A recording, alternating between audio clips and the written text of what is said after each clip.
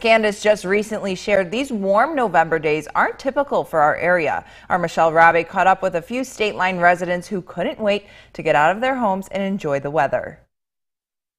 Whether it's taking the kids to the playground, going golfing, or taking a relaxing stroll through the park.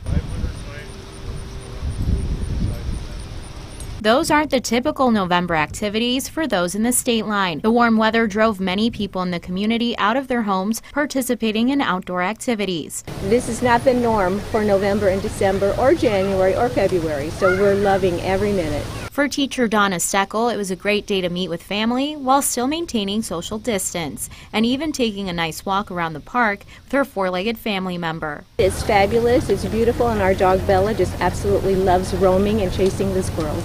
While for the Posies, this weather was perfect to tee up for some extra golf swings this season. Very surprising. It's wonderful, and it's great that we can get out with the trying times we have right now. Spending the day golfing, just get out together and enjoy a great day. And for mother of two, Megan Lease, it was a special day to celebrate her daughter's first birthday. Just being outside as much as we can, get that fresh air, let those kids get that energy out of them.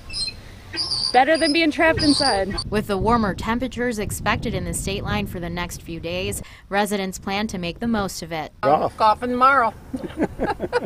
We are embracing and loving every minute, every second, just thanking above for what we are receiving.